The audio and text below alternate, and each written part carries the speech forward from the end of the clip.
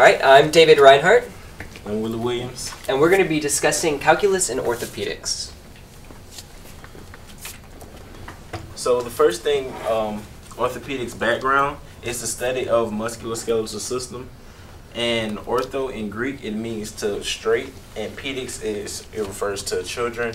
So when it first came out, this guy here, Nicholas and Andre, he started orthopedics, and he didn't really start it, but he coined the term, and that's what he's known for in orthopedics history, if you want to say.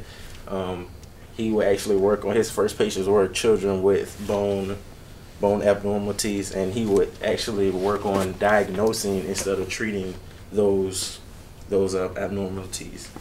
So some of the things in orthopedics that they focus on is the bones, joints, ligaments, tendons, muscles, and nerves. And today orthopedics, they do the same thing. They focus on the diagnosing, and well, they try to treat it a little bit more now compared to when it first started. Anybody here broken a bone? Cool. Yeah, I broke one last year, and I was on a scooter, and I had to go to the orthopedic center. It was a lot of fun. It's anything but cool. Yeah, I've been like 40 times. Oh man. This guy right here, his name is Benjamin Gompertz. Benjamin Gompertz was Jewish, and he came from a family of Jewish merchants from Holland. He's one of 3 children. He was self-educated, and how he educated himself was by reading Newton and McLaurin. His actual education, and where he would actually talk about math and stuff like that also, it was at Spitalfields Mathematical Society, and today it's known as the London Mathematical Society.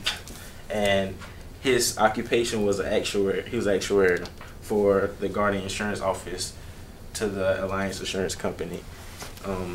He's important because he actually developed a tumor growth model in which they use in orthopedics for if it's a tumor in your hips or joints or somewhere. That's what they used it when it first came out. This is the actual Gompertz model.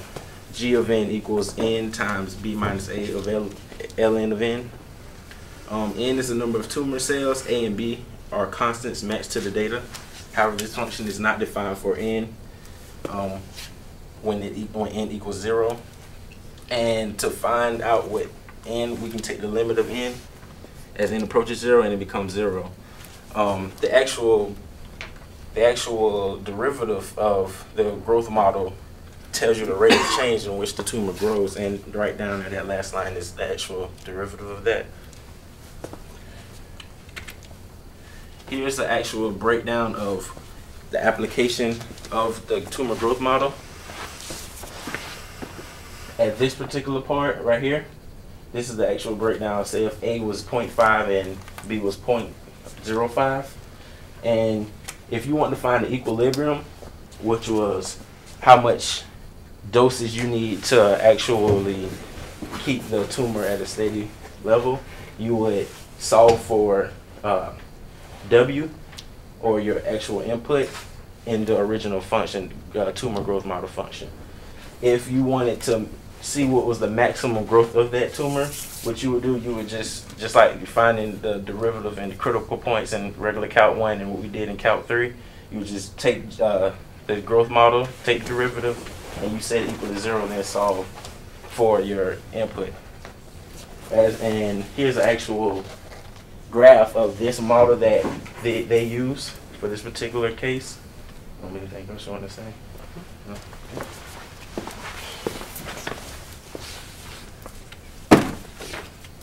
And this is by the way, this is the time right here, and this is the growth of the tumor. So, as far as Gompertz, he actually had a few other contributions to math. It wasn't much, but it was some things. Which was one, he applied calculus to actual questions. And the actuary, like I said, if you don't know, an actuary is somebody who basically makes up the estimates for how much your insurance premiums would be. So, and what he did was he made up a law of mortality. That's what this function is all about. And with that law of mortality, that helped them find rates and things like that to charge people. So, and the actual definition of it I got from classofone.com was the death rate is the sum of an age-independent component, the Makeham term, named after William Makeham, and an age-dependent component, the Gompertz function, named after Benjamin Gompertz, which increases exponentially with age. But it's funny because if you look at it, it starts off higher, goes low, and then goes high again. Yeah. Yeah. So now we're going to combine RoboCop with some mannequin doctors, and we get RoboDoc.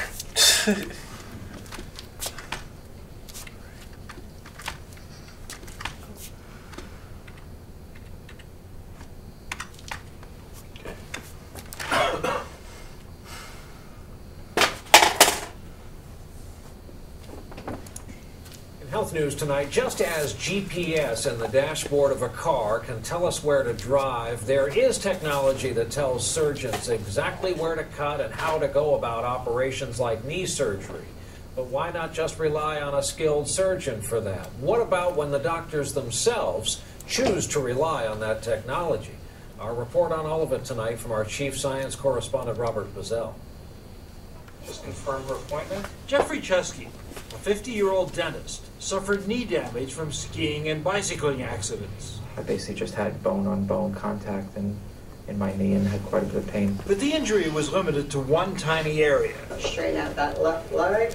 He didn't need a total knee replacement and turned to the latest technology for the precision repair. I believe in technology. Do you want to give it a try? Sure. Until recently, robotics, like this teaching system at UCLA, were mostly used by surgeons to operate more precisely in smaller areas.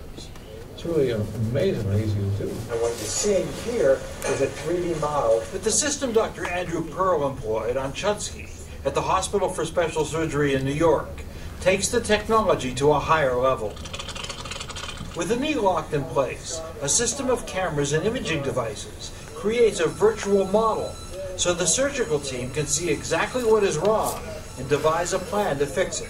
I can move it into the knee, bury it into the knee, bring it down the edge of the knee, and literally put it exactly where I want it to. Once the plan is set, the surgeon carries out the operation. Point one there. By programming numbers into the robotic system, which guides the surgical equipment into place. A lot of people will call this type of technology a GPS for the OR. That is to say, you have an additional guidance system that allows you to place your implant exactly where you want it. 5 months after his surgery. I'm feeling wonderful. I have no limitations to anything I can do. I have no pain whatsoever. Chusky says his knee is as good as new. The robotic system is constantly being updated and generally appeals to younger surgeons. Quicker and less painful recovery. And many see it as playing a bigger role in the operating room of the future. Robert Bazell, NBC News, New York.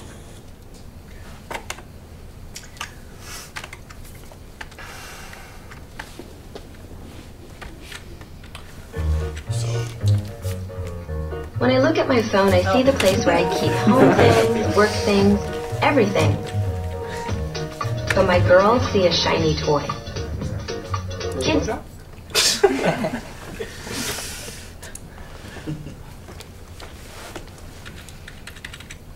So now that RoboDoc. Yeah.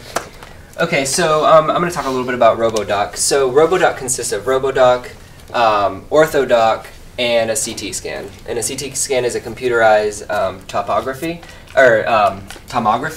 And what a tomographic image is basically a cross section of, let's say, your leg. So then you just see the bone. And what the CT scanner does, it takes images all around leg or whatever it is that you're taking a picture of. And the program is collecting all of these images and creating a 3D image. So then what the doctor does, he uses this program in order to plan his surgery. And they use the actual computer program to plan the surgery, hit the execute button, basically, and you have RoboDoc perform high-precision surgery. Now, that doesn't mean it's going to take over the world and take our jobs. It just means that we have better precision. These are some pictures. Right here we have a CT scanner. And then OrthoDoc is just the 3D workstation. And then RoboDoc to your right. as I said. Okay. So, question is, how does RoboDoc work, and the configuration, or how each component works with the 3D CAT scan, Orthodoc and RoboDoc. With a CAT scan, actually it takes the 3D images of your affected area, and what that does, after that, they actually select and position the best fitting image of that area where to look at. And the actual Orthodoc is the actual computer, and it shows the program of that. When y'all were looking at the image, the 3D image, that's Orthodoc. And Orthodoc is what the doctor can see, basically how he's going to precisely cut into your body.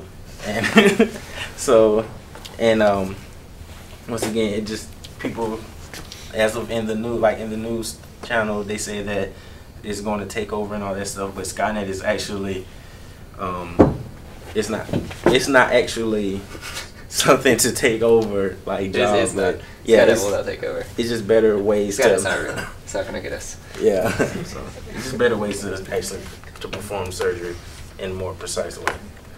So here's an actual image of RoboDoc, and compared to actually doing it by hand.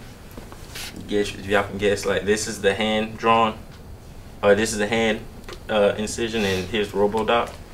And it's utilized, basically, like I said, to give a precise bone cavity and joint surface of preparation. It's the only active robotic system cleared by the FDA for use in orthopedic surgery in the USA, and it's used in over 28,000 total hip arthroplasty and total knee arthroplasty surgical procedures worldwide. So, all right, that's our project.